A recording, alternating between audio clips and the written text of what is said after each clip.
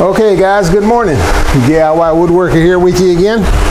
I will show you today what I thought I was showing you yesterday. This is the completed new face frame here. 31 inches wide by 33 inches high. And you add the 3 inches to the toe kick, that'll make a 36-inch cabinet. And I have taken the back side and routed out the grooves that need to be in it.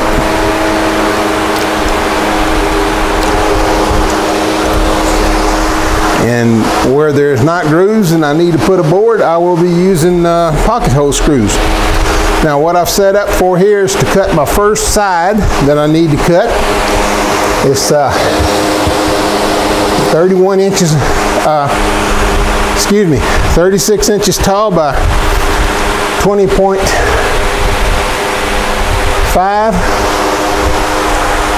Yeah, 20.5 inches wide.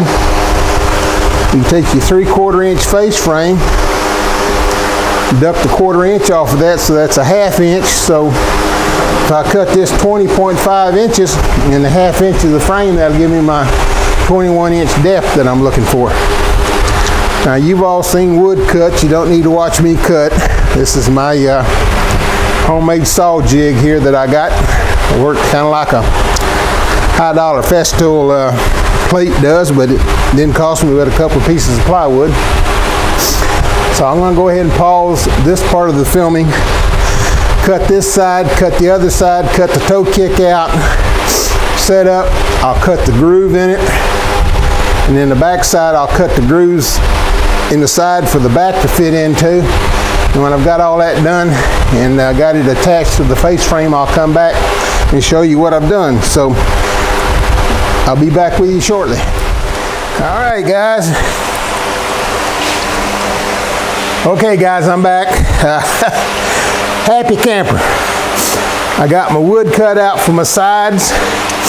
I got my tongues cut in both sides. And look at here. Cut those grooves just as slick and clean as can be. That's the way it's supposed to be, guys. Not all splintery. Now, two things I want to talk about. One, I made sure that I cut my wood so when I cut these grooves I would be cutting with the grain and not cross grain. Secondly, one of my readers said that, my viewers said that I should put blue tape down on it to help cut down on the chipping. I don't know if that helped. It certainly didn't hurt, but I did put blue tape down. But I think the fact that I'm running with the grain and not cross grain is why I got the clean cut. But again, for the fellow that told me that, I thank you much for that suggestion. The blue tape surely didn't hurt, but I got very clean cuts here, just as clean as can be. So the next thing is to set these into the face frame and glue those up, and we'll come back with you when that's done. I'm officially wireless. No cords out here to tangle up and fall over. Hopefully this thing will work and you'll be able to understand me. Where I'm at right now is I've got these side pieces glued up. The glue is set. Get these clamps off. The next thing to do is to measure, cut, and there you go, knock it down. Measure, cut, and put the bottom piece in. And after I've done that, I'll put the back on. And once I've got the back on, then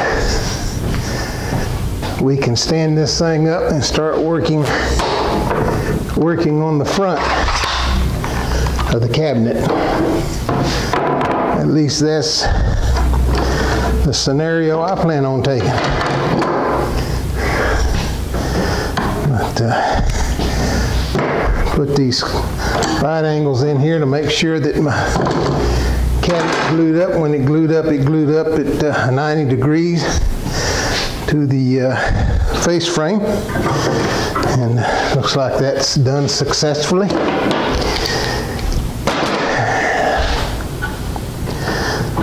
Using the little assortments of squares and tri-squares and everything that I have. Let's do a quick check here. Well, yep. Yeah, kick another one down, James, while you had it.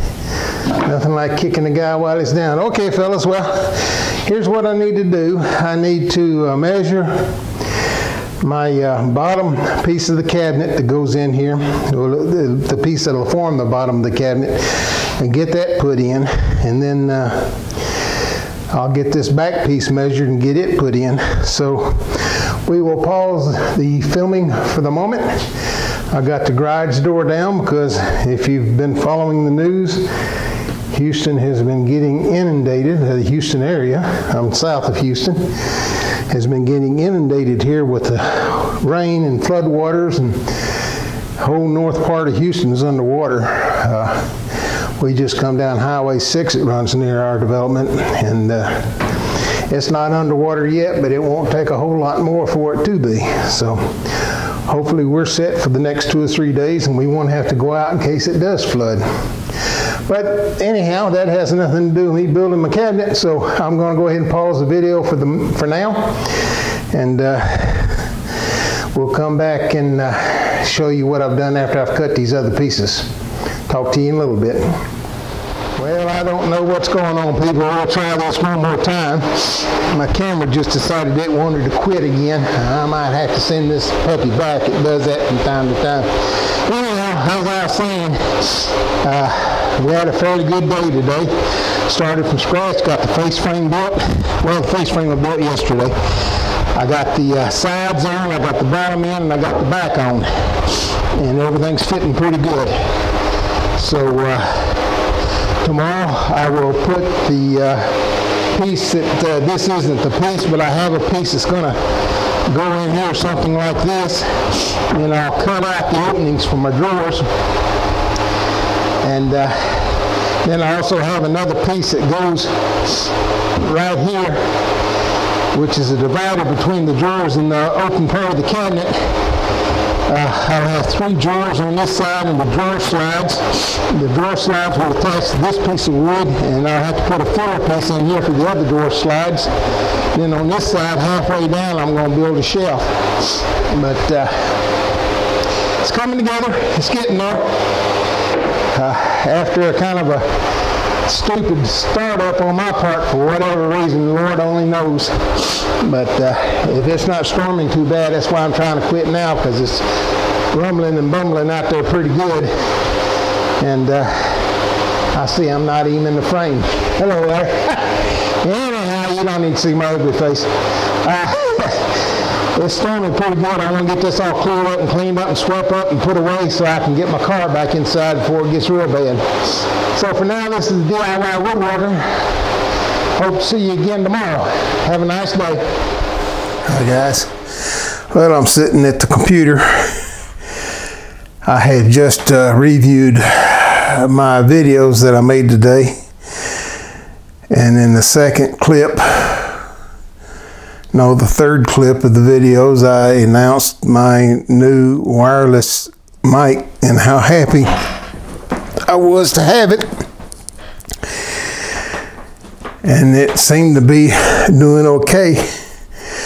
And then in the fourth clip, the last clip, it sounded terrible. So I don't know. I probably am going to have to play around with the volume levels on it a couple of times to see if I can get it to where it's just right.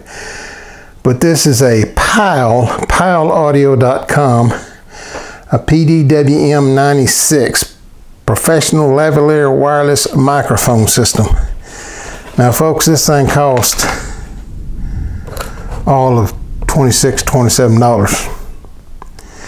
Now if you've looked for wireless microphones, you will know that that's about 1/10 of what most of them go for. Most of them I looked at in the $200, $300, $400, all the way on up in the $600, $700 range, which was just totally out of the ballpark for me. But When I saw this, I thought, well, for $27, I'll give it a try. It's Amazon.com, and I got to checking out, and my total bill was $30-something with tax and shipping and all that. And I thought, well, okay. And then I looked up, and I had some sort of a credits for $26, $27, $24, whatever the credit amount was. My remaining balance was $7, so I figured for $7 you can't go wrong. I'm going to, like I said, play with the audio levels on my next couple of videos. Hopefully I can get the adjustments just right to where you don't get that echo down in the barrel type thing that last video was. That last clip, I do apologize for that. I hope you're able to at least halfway understand what I was saying. But if not, hang in there. It'll either get better or I'll throw the darn thing away. Well, I won't throw it away. I'll send it back to Amazon.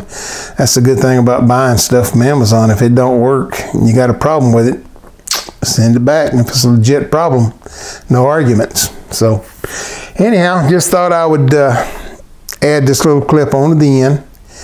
I thank you again for watching my videos. Of those of you that do watch and those of you that have subscribed to my channel, I thank you and I appreciate it. And if you haven't subscribed, I would appreciate it if you would. So that's it. I just wanted to add this little explanation about my microphone and let you know that it's not the world's best, but it is wireless and it does keep me from tripping over wires. Right now I am using the wired mic that I had previously, which works just great. If it wasn't for this cord, it keeps getting underfoot. So for now, this is the DIY Woodworker, and we will talk again with you soon.